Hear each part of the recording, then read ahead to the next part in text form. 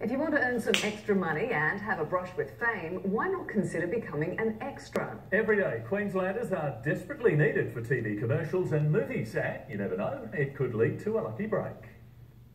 From TV commercials to big budget movies, the Southeast is in the middle of a filming frenzy.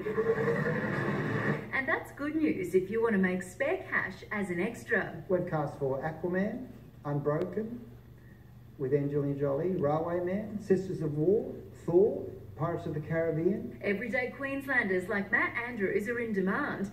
In just a couple of months, the Gold Coast chef has landed work in 2 new Netflix series. A lot harder ways to make money. As an extra, you could find yourself part of an army battalion in action scenes or just one of the crowd. Busy extras can earn up to $400 a day, with the potential to work your way up to $4,000 a day for big roles. If you want to just do something for a bit of fun and just extra money. Therese Navratil is an extras veteran starring in movie sequels like Inspector Gadget. Like others, she's hooked.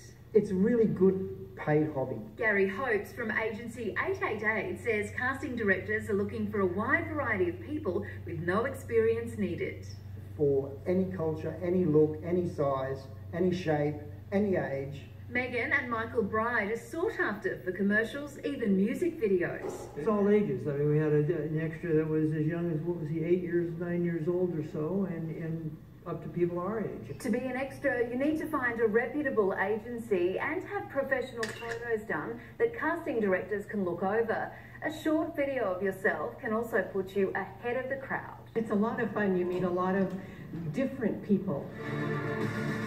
Eva Millick, 9 News. It was supposed to come down.